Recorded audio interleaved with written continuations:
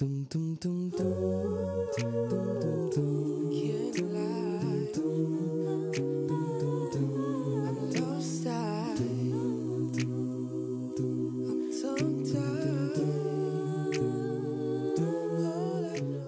My name is Charlie Curtis Beard. I study contemporary urban and popular music. I was raised in a church, so I was always around music. There's no really solid way I write.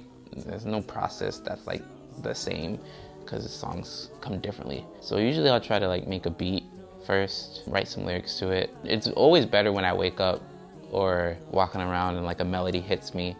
I get my phone, like sing the melody in my phone, and then I come up with lyrics, and then I put music to the lyrics later. I love music that makes you like really hits your soul, makes you like feel stuff. Nothing in this whole world even compares a little bit to the feeling you get when you perform live. My baby loves my locks, correcting me more often than not. She loves the way I roll my joggers so you can see my socks. And she loves shopping up in Paris, she just bought me a watch. She called my brown skin beautiful at 7 o'clock. I love my baby, she's a pretty young lady. I bet she's gonna be foxy all the way into her 80s. But the controversy isn't in the simple fact that I like her, but the fact she's a white girl. But my baby loves fried chicken.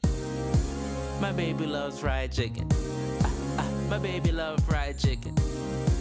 So I'll be cooking in the kitchen. There's something about performing live that's just different. You know, you can bring an energy. You can make people believe things with your music. Not only are you playing your music, but you're performing it for people. Music with a message can go 10 times further. Because not only are you feeling the sounds, like the vibrations in your soul, but it's also coming with a message that people can relate to. When they feel that, they latch onto it, they believe in it. And I think that's what I want to do with music. That's why it speaks to me. I just want people to feel totally accepted, loved, to realize that a lot of the problems they're going through, they're not by themselves. My music's going to be for those, but ultimately I just want people to have fun when they listen to it. I want to uplift people. Chicago has a community of people that are just talented as heck, and that makes you want to also be talented and makes you go for it. It's just rich with feeling, rich with culture, and it's inspiring. It's like home, you know.